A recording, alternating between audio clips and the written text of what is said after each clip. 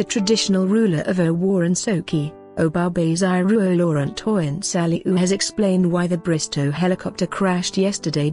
He attributed the cause of the incident to the refusal of the government to pay attention to tradition, noting that the crash might have been caused by the lagoon goddess. Speaking to Vanguard on phone, the monarch said as soon as the incident occurred, he deployed all his chiefs and princes to the scene to assist in the rescue operation.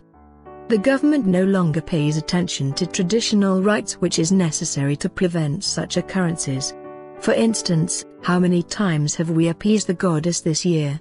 An occurrence like this may be caused by the goddess because no human being can depict the depth of the lagoon, but if the goddess is appeased, she would have prevented such occurrence, Oba Saliu said. Daily Post reports that a helicopter belonging to Bristow Helicopters with 12 people on board, yesterday, crashed into the lagoon near the Oworonsoki end of the 3rd mainland bridge in Lagos.